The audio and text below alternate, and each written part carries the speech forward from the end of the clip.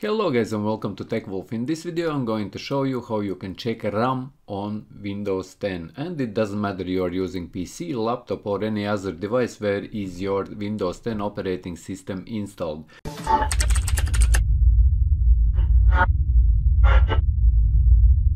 So to do this guys, go here in the left bottom corner on your start icon and right click on it.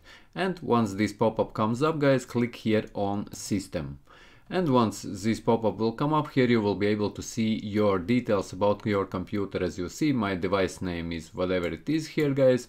Then I have Intel processor, 2.8 GHz, and I have 32 GB RAM. As you can see here guys, installed RAM. And my laptop, and yes guys, this is laptop, it has 32 GB RAM.